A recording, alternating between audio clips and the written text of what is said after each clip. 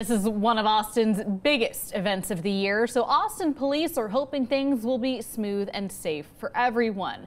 Our Dylan Scott shows us how they are getting ready. With South by Southwest now officially underway, many of the departments and organizations we've spoken to responsible for the preparation feel good about where they are and say they are ready to go.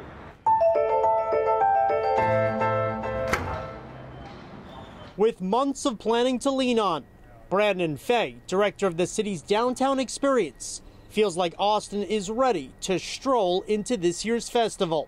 We're expecting near record crowds this year compared to those, during the pandemic years.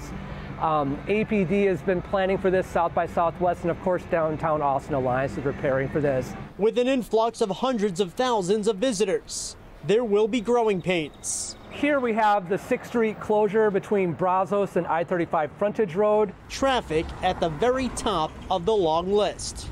Carpool if you can, use transit if you can. Parking will be tight. There will be many street closures downtown as well to be mindful of. This is not uncharted territory. With or without the staffing problem, we're all hands on deck. A pivotal point when it comes to safety concerns.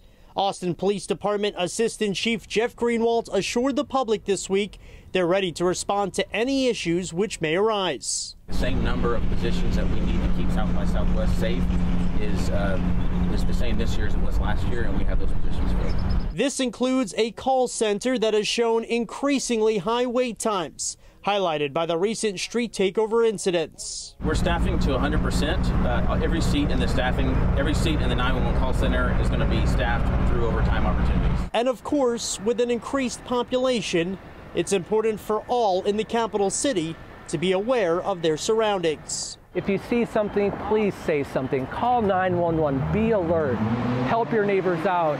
We want this to be successful and fun for everyone. Thanks for watching our YouTube channel. For more refreshing stories about your community, click the subscribe button over here. You can also download our Spectrum News app and tune in to Channel 55 on Dish and DirecTV to get live news coverage, weather updates every 10 minutes, and more. We'll see you then.